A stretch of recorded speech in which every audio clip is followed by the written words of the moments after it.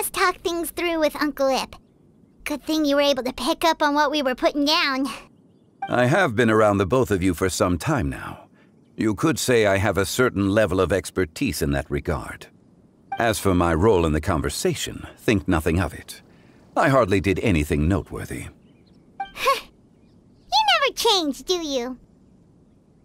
Why did you have us walk all this way? Paimon thought we just had to go far enough to be out of earshot. A friend approaches.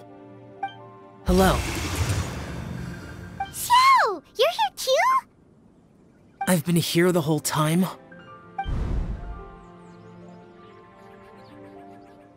A ghostly kite. Could that elusive Director Hu be coming to Wangshu Inn once again? What is she doing here? I suppose it matters not. Given her relationship with Rex, well, Zhongli, I might as well go pay my respects.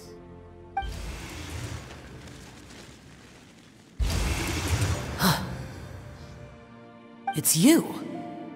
I thought you were Director Hu. Ah, your arrival is most fortuitous. Do you want to try out this new gadget? The addition of the power source makes the takeoff more stable. It's just that... He seems quite immersed in the study of this device. I fear it's almost too stable. It completely negates the pleasure of seeing one's kite sway with the wind. It's a bit of a shame. In truth, I'm here because Director Hu dispatched me to purchase some items in preparation for Latern Rite. I see. Much like she does every year. Much like she'll do next year, I would imagine.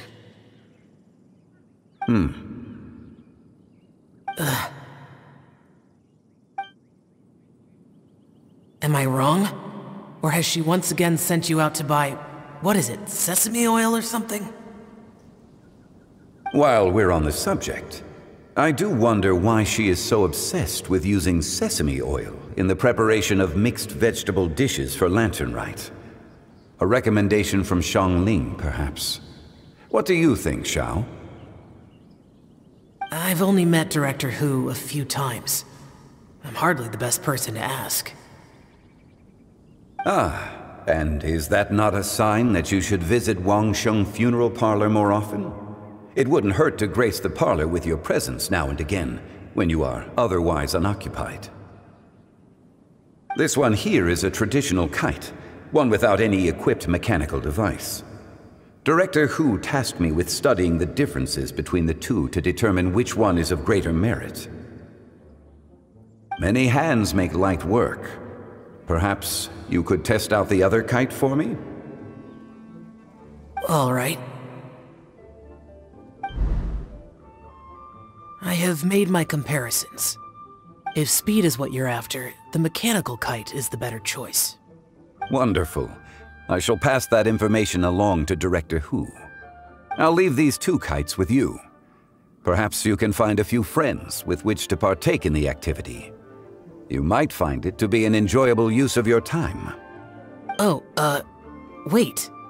Who enjoys kite flying? Well, I would imagine someone of your talent and wisdom is more than capable of finding out.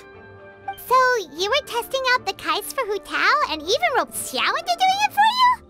Paimon didn't ask earlier because the situation was, awkward. I would hardly say I roped Xiao into anything.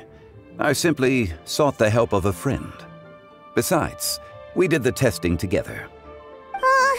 Seems like our pool of competitors is growing. Do you like kite flying, Xiao? I suppose I neither like nor dislike it. Although, watching a kite gradually ascend into the sky does bring me a certain peace of mind. Perhaps they're a bit like Xiao lanterns in that way. Kite flying is also a pleasant form of relaxation. Have you ever thought about making a kite, Xiao? Cloud Retainer taught us how. We can teach you if you want. There's no need. Menogius was the only Yaksha among us who had an interest in matters of ornamentation and design. When Latern Rite is over, come find me near Pervasi's temple if you have the time. It's getting late. I should go inform Director Hu of our findings. How's she been, by the way? Be sure to say hi to her for us. The last time I spoke to her, she mentioned that she would be visiting Xiaoying Village in a few days. If you have the time, perhaps you could also make the trip. If you happen to run into her, you can pass along your regards in person. We'll keep that in mind. Take care, Zhongli. See you later. See you next time.